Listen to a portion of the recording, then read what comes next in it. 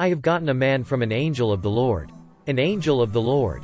We recall, from Untold Garden of Eden, that the surrounding terrestrial angels, soon after their fall, still maintained somewhat of a heavenly shine to them while on earth.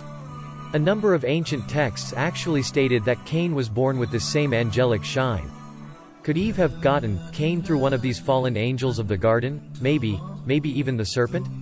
Even if Eve might have been claiming only that she had gotten a man from the Lord, she apparently must have thought Cain was someone born of some very extraordinary circumstance or was of some very special significance, to state that.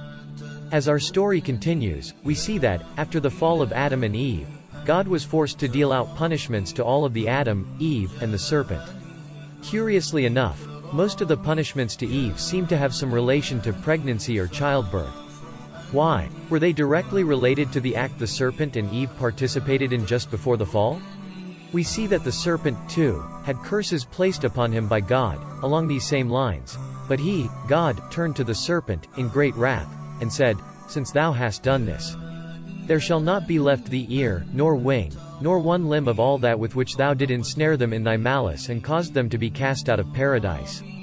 Apocalypse of Moses 26:1-4. Apparently, God dished out punishments. An eye for an eye.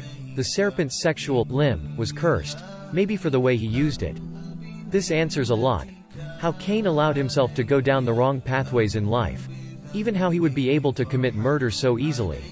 After Adam and his wife sinned, and the serpent had intercourse with Eve and injected filth into her, Eve bore Cain. He had the shape from above and from below, the earth. Therefore, he was the first to bring death into the world, caused by his side, as he came from the filth of the serpent. The nature of the serpent is to lurk, to kill, and his issue, Cain learned his ways. Zohar Pekude 21:5. In another curse, directed towards the serpent, God made a prophecy, probably one of the most important prophecies in the Bible. "And I will put enmity between thee and the woman, and between thy seed and her seed. It shall bruise thy head, and thou shalt bruise his heel." Genesis 3:15, KJV. The verse is a little complex, and is divided into two parts. First, it states that the seeds, or descendants, of this serpent will be at enmity with the seeds, or descendants, of Eve. The seeds of the serpent would form into one bloodline, Adam and Eve's seed into another. The second part of this verse simply is a prediction about Jesus, himself, coming to earth, and how it will be he, as a member of Eve's seed, who would be the one destined to bruise the serpent's head eventually. But, in the fight, members of the serpent seed would only be able to bruise Jesus' heel in the process. What does this all mean? We will see. By having him crucified on the cross, there were descendants of this serpent who, in his lifetime, were in the position to bruise Jesus' heel, i.e. they crucified him, but Jesus would be victorious in the end. By raising himself from the dead, he would be able to defeat the serpent's curse of death on the world, rectifying the curse of death that Adam and Eve had brought on to everyone else.